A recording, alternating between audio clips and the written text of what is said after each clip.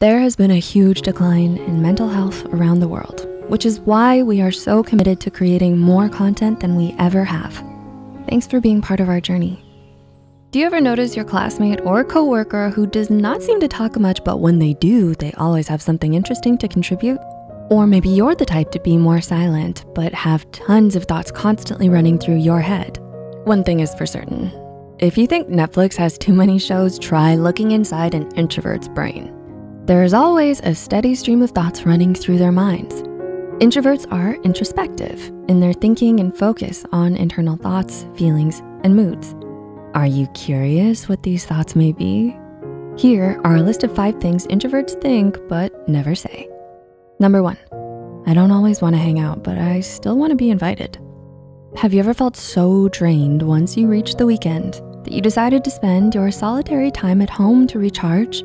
It's been a hectic week and all you wanna do is retreat into a shell and read that new book you just bought the other day. However, you heard that your friends had made plans. You may not wanna go, but you still wanna be invited. For introverts, time alone is essential. The conflict in their lives is between wanting to be invited to things, but not wanting to go. Number 2, would they think I'm boring and uninteresting? Do you ever think that you are uninteresting to others? Perhaps you're fond of enjoying your own time, sipping tea in an isolated place while creating imaginary worlds in your mind. Introverts are usually quiet around people they don't know very well. They might be afraid of what the person might think of them or what they say. Combine this with their dislike for small talk. Some people may view introverts as uninteresting. However, when introverts find an interesting topic to talk about, they can ramble on for hours. Number 3, is it okay if I'm not saying too much? Have you ever been in a conversation and worried about how the other person perceives you? Perhaps you're on a date and you're more comfortable being the one to ask a few questions and listen to your date talking. And then it occurs to you, is it okay if I'm not saying too much? You know you're entirely invested in the person in front of you, but you're not sure if they're aware of that. People with introverted personalities often observe things while thinking in their heads constantly. Apart from that, introverts thrive in silence.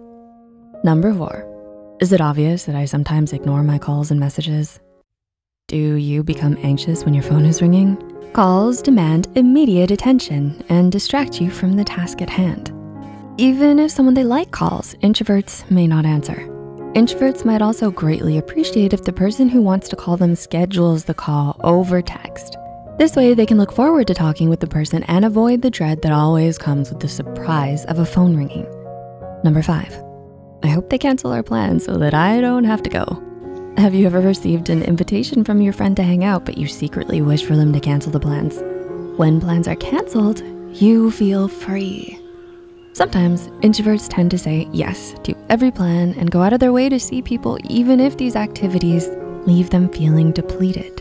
So when their friends cancel plans, they feel relieved because they don't wanna make their friends feel bad when they cancel the plans themselves. There are various types of introverts and not all of them are the same. Everyone has unique personality traits and no one fits into a single category or box. But hopefully this video gives you a better understanding of how people with introverted personality types think, act, and feel. Till next time, Psych2Goers.